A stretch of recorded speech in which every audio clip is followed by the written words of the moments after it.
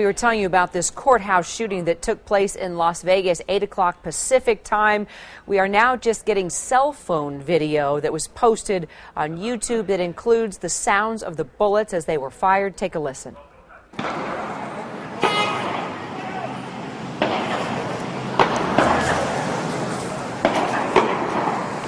Shooting outside of a Las Vegas courthouse.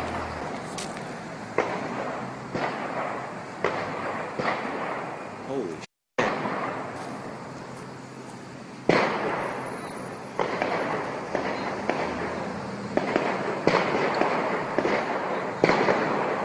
Unbelievable.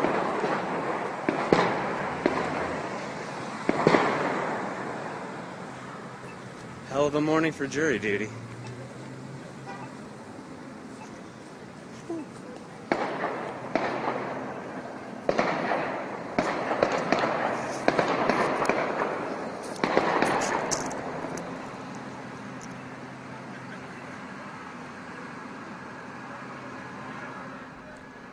Now, of course, we don't know.